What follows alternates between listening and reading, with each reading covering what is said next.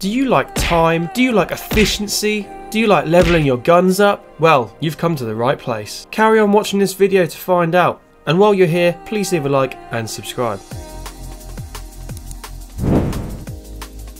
So are you struggling to level up guns in Warzone and Modern Warfare 3? Well, you've come to the right place. So with the new update of Season 1 Reloaded, they've brought back Plunder. Finally, oh my god, finally they've brought back Plunder. This makes leveling up guns a whole lot easier, and it's just quite a fun game mode in general. But this video is going to be split into two segments, the first half being how to level up your guns the quickest way possible, and the second half how to actually level up your guns without even touching your controller. You don't even need to be in the room and you still level up everything. So before we start, if you can give this video a like and subscribe to the channel, that'd be much appreciated. I would take advantage of this very quickly because, as you can see in the bottom right hand corner, double XP, double weapon XP and double battle pass tier XP is live now. So take advantage of this while you can. There's another 3 days of this, so it's absolutely perfect. So this method is absolutely brilliant if you want to level up guns, level up just generally, or get battle pass tiers, because this game mode just gives you so much XP in everything.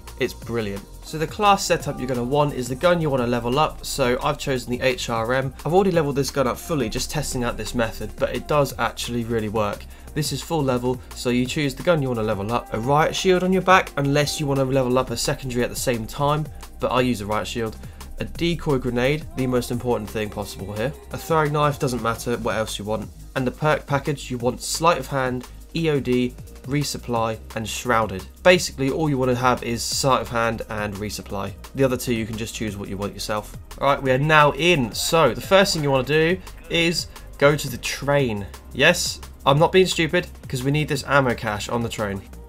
Alright, we are on. So what you want to do, stow your decoys into your bag, refill the ammo, stow it again, drop these, I don't need those, refill again, and just do this until your bag is completely full.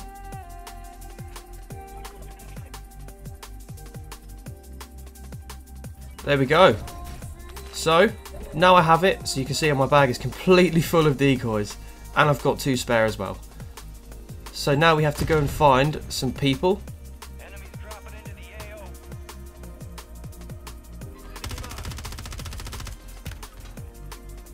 Oh, I'm a bit stuck here.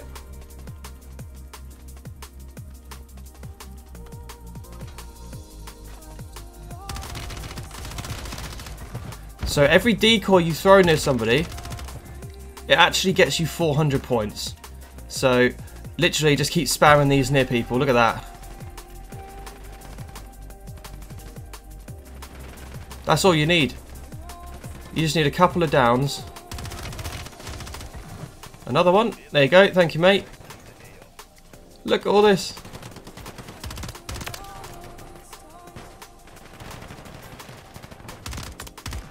Down him again.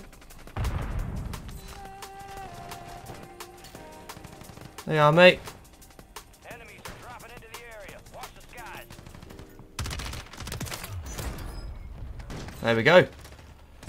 That was so much XP just right there and then. Nice. There you are, buddy. 400 points. Another 400 points. I mean, I haven't actually got any more now, so.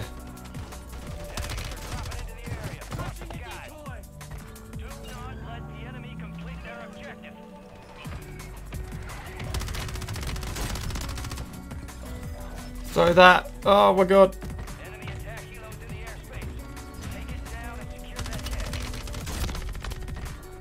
Oh, I got him as well.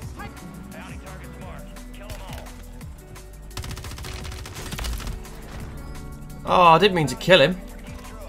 Damn it. Well, I mean, that's the end. I got some pretty damn good XP in that game, purely because you just sit there spamming decoys at people. Look, 40k XP, I didn't really do that well that game, but 40k XP is very good.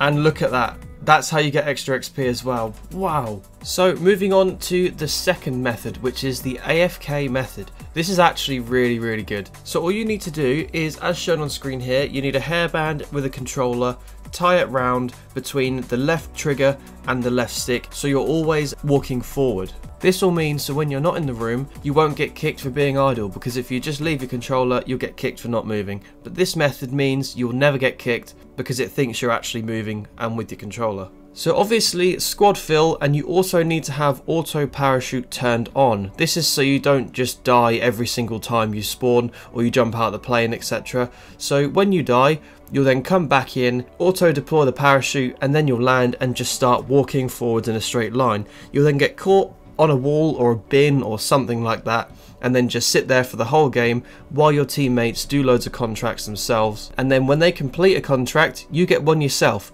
So as you can see on screen here, once you finish your game, you actually end up researching for a game automatically. You don't need to click search yourself. So if you continue on this method, you will sometimes get lucky, like I did on screen here, when my team actually won the game without me even doing anything. I got over 30,000 XP, and it was absolutely brilliant, and I did absolutely nothing. I wasn't even in the room at the time.